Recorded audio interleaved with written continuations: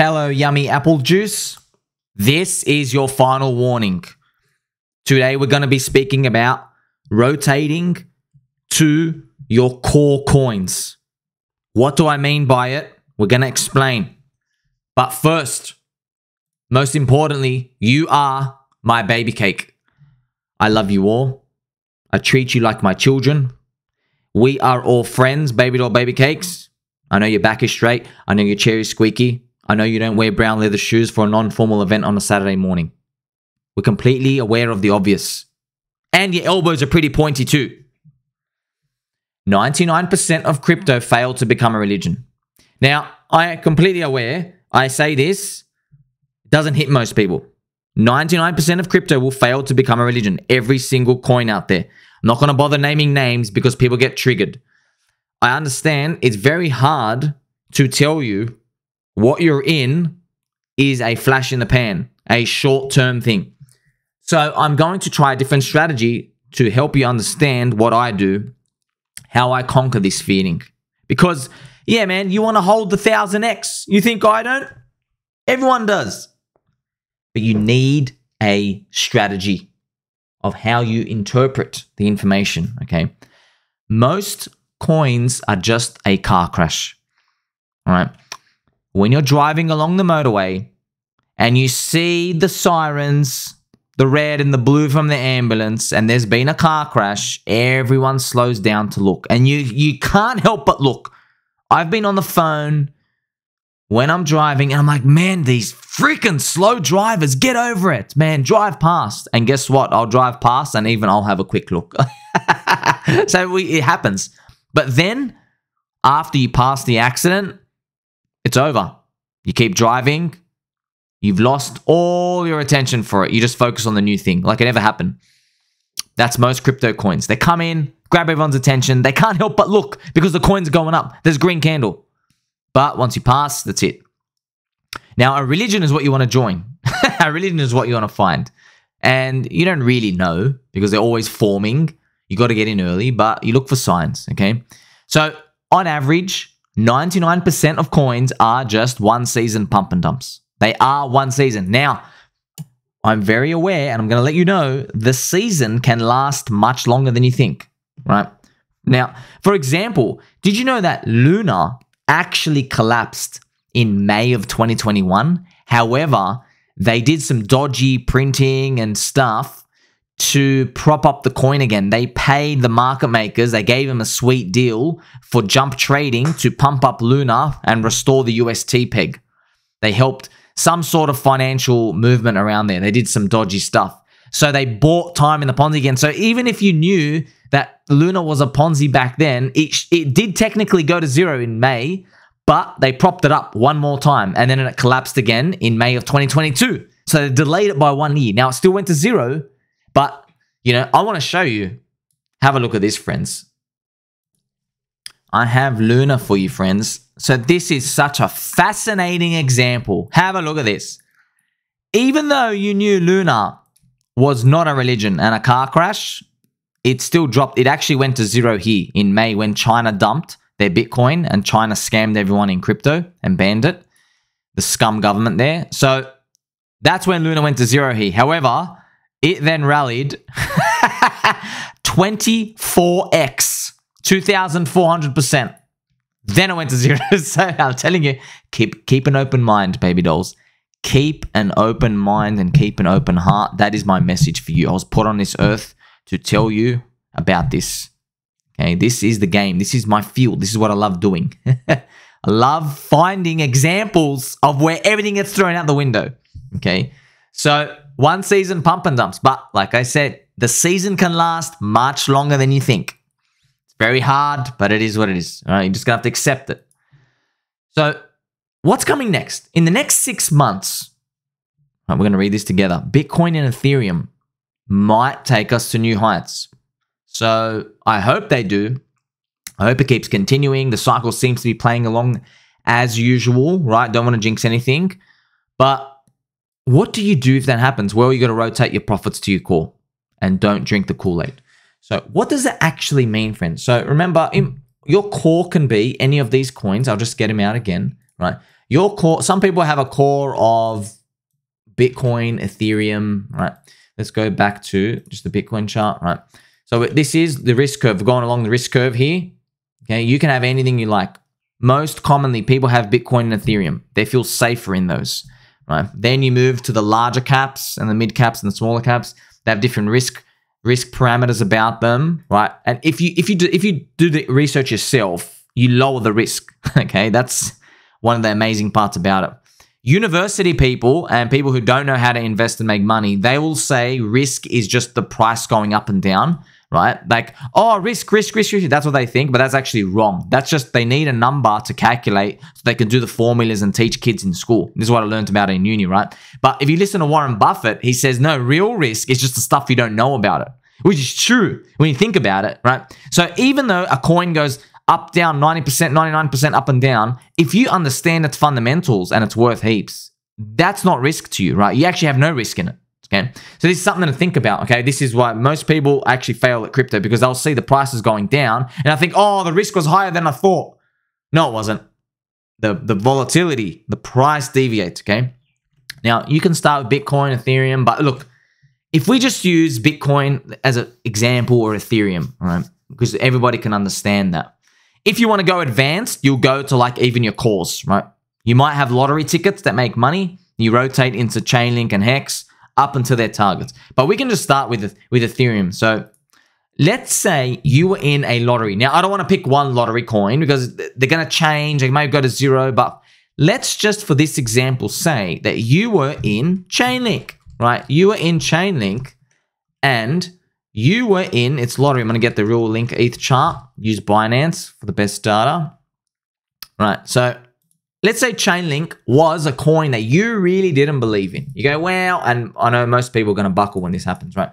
So this is the log chart. But if you put linear, you can see linear makes things look really nice when they round out, right? So let's say you just got in around here. And let's say you thought ChainLink was a one season pump and dump. So let's get the logo here because I just realized there needs to be some more friendship. Here we go. Okay, so here we go. So if you bought Chainlink here, let's say your core, let's say Ethereum was 90% of your core. Okay, so Ethereum, or you were just an Ethereum maxi in this example, right? And you said, hey man, I found price of Ethereum, let's say it's around 1,800, and you go, hey, I found $1,800 in my cash savings, okay?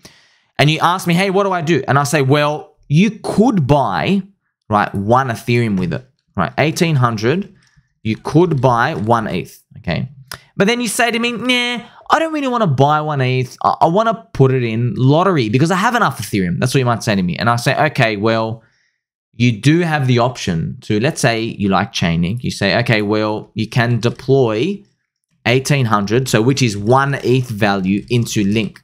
Okay, so that's an option. This is what you're doing, okay? So when you're buying Chainlink, you are buying it at this price here, even if you don't purchase it with Chainlink, with Ethereum, okay? Even though you're buying it with US dollars, okay, it doesn't matter. This is just a ratio to show you if prices go up or down. That's it. It doesn't actually tell you, oh, I bought here or whatever. Only you know. You go, okay, I bought Chainlink exactly in this box. I put $1,800 in. So you bought one ETH value. So this one, bought one ETH value into Link, okay? But also it's the same thing, bought $1,800 worth of Link. So if you actually want to calculate it, okay, you sit here and you go, all right, well, I only believe in this for one season. And let's just say, for some reason, right, Chainlink just goes up to here. And you're like, oh my God, it's up here. And you say, you know what? I don't believe in this. I'm too happy. I just want to get out. And that's okay, okay? So you just measure it. So if Chainlink rallies along this yellow line, that means Chainlink is beating Ethereum, okay? So both Chainlink and Ethereum are moving. But at this point, what happens is, if you are selling up in this zone, okay, let's just get this box here. If you are selling up in this zone and you bought down in this zone, right, you can just get the measuring tool and go, okay, let's just go to the middle of this box, plus 240%. So that's a 3.4x. So effectively what happened is your one ETH turned into 3.4 ETH, okay? That's what happened. okay, at this point. So you haven't sold it yet, but you're looking at it and you're going, okay, hey man, that 1 Ethereum, I put in 1 ETH value. I can now get 3.4 ETH. So I made the right move of playing this lottery and you're happy. And this is where you're now at a fork and path. And you might say, okay, I like 3.4 Ethereum and I want to take it all out and rotate back. So what you've done is at this point, you will rotate your ChainLink here into ETH. So now you just add back into your core. Okay, so now your Ethereum, it was 90% of your core. Now it's going to be like 92%. Doesn't even matter what the real number is, but you're adding Ethereum back in. So what you've done is you've had your ETH here, okay, and then you have your little lottery tickets everywhere, right? And we're going to draw more. A lot of them are poopies. We're going to have to draw logos just so we understand. There is poopies here. Here we go. So these are your poopy lottery tickets. And you go, hey, this is ChainLink. Let's get the ChainLink logo. One of them was like, wow, this thing worked. And it won for me. What you'll do is you're going to get that, use that to put it back in your Ethereum bucket. And that's what ultimately is your strategy, your goal for this whole cycle. Because we don't know how many seasons they're going to be. We don't know what coins are going to move. But if you're just lucky enough, you know, because we are even lucky and if this thing even works, if we're lucky enough to get more value of our core that we want, we rotate it back in. And then you might say, okay, but what happens when Ethereum hits a target? Well, we're going to have to talk about something else at that point. That's years away. You know, that's where you might have to say, hey, I want buy a property. I want to take it out into US dollars. Okay, that's a completely different game. But for now, because we're so early in the cycle, we can think about things this way. And at the end of the day, you know, really, you have one big mega goal. That's why, friends, if you look at the total crypto market cap, I'm going to look at the total crypto market cap is like 1.15 trillion, whatever it is, okay? You put on a log chart, okay? Always put on a log chart. We put on a monthly, and you can see the target I have is 10 trillion up here. So this is my target. So I believe we have a lot of wiggle room. So you can make a lot of mistakes in here. So remember, until it gets to that point, I believe, let's say you're in ChainLink or any other coin or Hex, and you're like, hey man, I want to rotate back into Ethereum, but I missed the top. And now we're down after 2 months. Don't panic because we are nowhere near the big target. Okay. So effectively what I'm saying is, right, when you translate all my words into the charts, it means if the total crypto market cap goes to this zone, we will probably see what I would call the end game. Okay, the end game, which is euphoria, blow off, mania, right?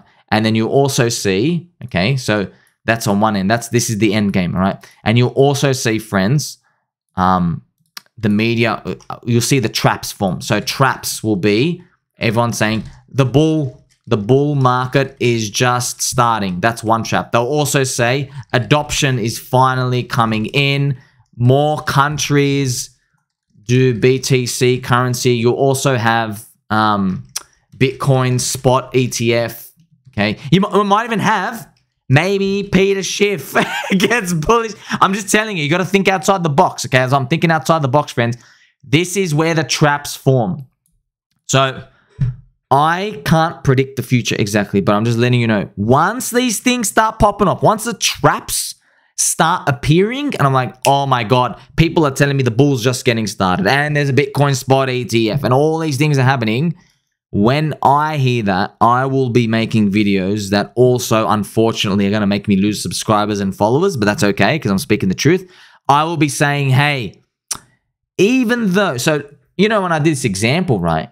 When I did this example, okay, you had the luxury of buying a ChainLink down here. But I'm letting you know, in the future, right, let's say we're further down a curve. There's going to be people who buy further along. Maybe this happens, okay? Maybe ChainLink goes to the top and then it comes back down, right? And it's down here, okay? Now, you might think, oh, that's simple. No, because all people are going to be thinking is, damn, it's down 36%, right? So maybe somebody had 30 Ethereum at the top up here, And now they're down to 20. And they're going to go, man, I don't want to sell because freaking hell, I had 30 Ethereum just a month and a half ago. Now it's down to 20, right? In this lottery ticket, in my coins. But I'm here to protect you, right? And as I said, if I'm seeing the end game stuff, the traps, okay, the signs of the exuberance, then that's when I'll be adamantly saying, hey, you don't have the luxury of believing in a higher leg in the next 12 months. It's possible, but more than likely, it's going to be lower. There's going to be less retailers. People are going to panic more again, and the cycle will repeat. Now, it's very possible we don't even get signs of this euphoria and we get trapped anyway. That's very possible. But I want you to know, I'm trying to teach you, friends. I'm trying to teach you, right? How come I'm mega giga bullish down here when all the news is bad? People always want to know. They say, my friend Somi, please, I come to you, sir, with a sprinkled donut. First, I'll eat the donut. It's nice, lots of sugar. And I'll say, hey, you want to know, why do I get so convicted when the world is crumbling? And that's because you can always climb the world of worry and be optimistic to conquer it. However, in the end game euphoria, friends, there are no more walls to climb. You have finally got to the top, and there are end signs here. There are Peter Schiff's now bullish. You climbed so many walls of worry that there's no one left, nothing left to worry about. There's nobody left to conquer. And what this actually means is, it means every single person in the globe, in the sphere, in the market, who was thinking of buying into crypto, once you've finally climbed all those walls at 10 trillion market cap, there's nobody else left to buy. And that's precisely how a bull market ends. The bull market ends when you run out of buyers, okay? My final message to you, friends, the climax, okay? Like I said, a bull market does not end when a big seller comes in. No. The bull market ends when you finally run out of buyers. But you know what will never run out? That's right. Our friendship.